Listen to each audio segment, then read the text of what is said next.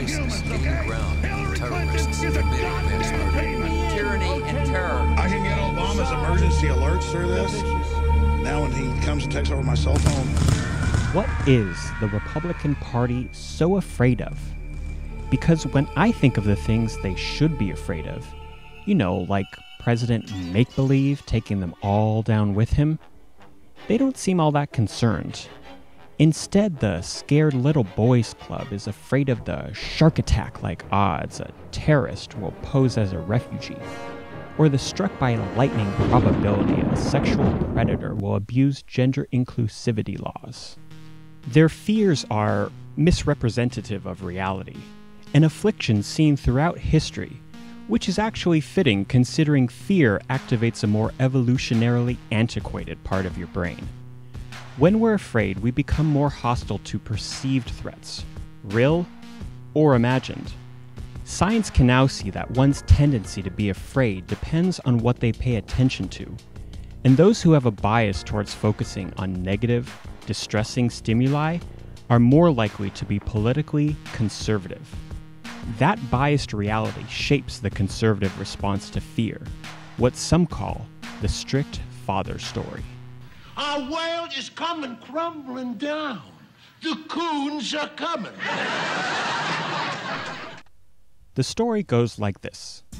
In a dangerous and uncertain world, the archetype strict father dictates a moral hierarchy to keep society safe. Children are born naturally bad, and it's the responsibility of the father to punish, whip, and spank them into moral adults.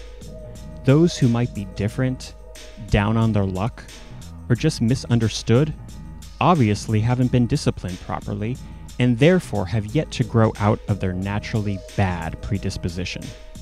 To keep society safe, the moral must be rewarded with money and power, and the immoral must be further disciplined with societal marginalization and economic punishment. Not only does the strict father story arise because of fear, fear itself reinforces it. But here's the truth. The statistics overwhelmingly show that we're living in the safest time in history.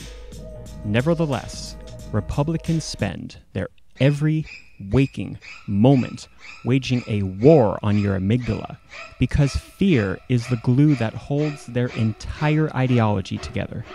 Being the pro-family, pro-life party while simultaneously making it as difficult as possible to live only makes sense when hypnotized by the strict father story, only when your rationality skills are dulled from a fried limbic system.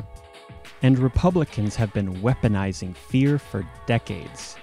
They've invested billions in think tanks, professorships at big universities, fellowships for conservative students, having their papers published in journals, and getting their disciplined, well-rehearsed message out in the media. And they have done all of this with the explicit goal of making you afraid.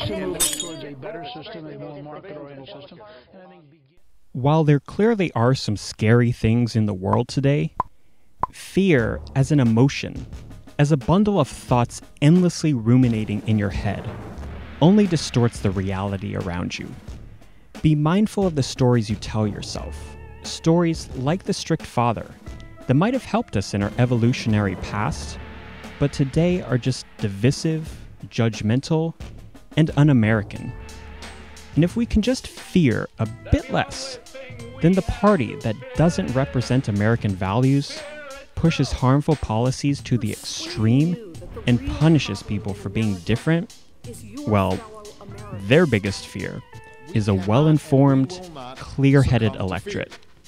So what is the Republican Party so afraid of? Us. She's a bad girl,